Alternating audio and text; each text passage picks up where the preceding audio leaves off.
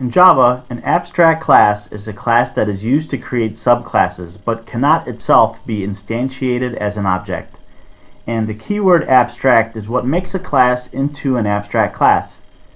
And by comparison, a concrete class is a class that is not an abstract class and it can be instantiated.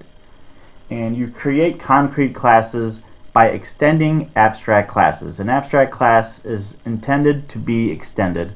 Let's create some abstract classes and see how this works. So let's first create a class that is going to be abstract called shape. And if I was to tell you to draw a shape, you wouldn't know which shape to draw. Is it a square? Is it a circle? Triangle? You have no idea because I just said draw shape. So shape is something that should be abstract.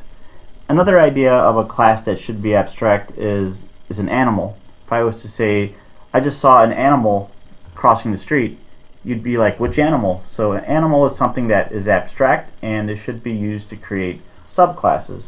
So when creating the Java class shape, click on the little checkbox that says abstract.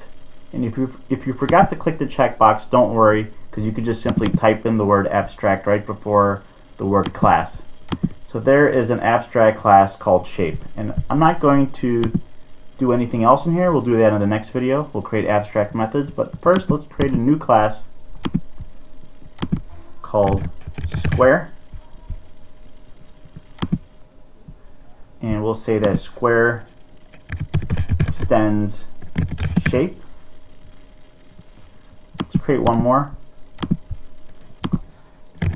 Circle. And we'll also say that circle extends shape.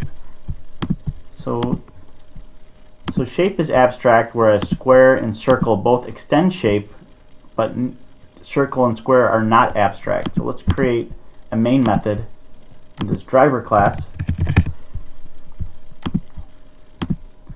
And in here, let's try to create a shape object. Shape s, the new shape. And notice that you get an error because you cannot instantiate an object using the shape class because shape is abstract.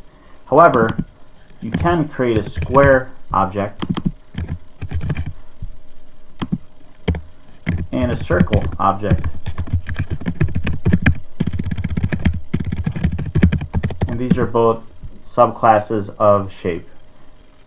You should also note that both square and circle are concrete classes, whereas shape is the abstract class.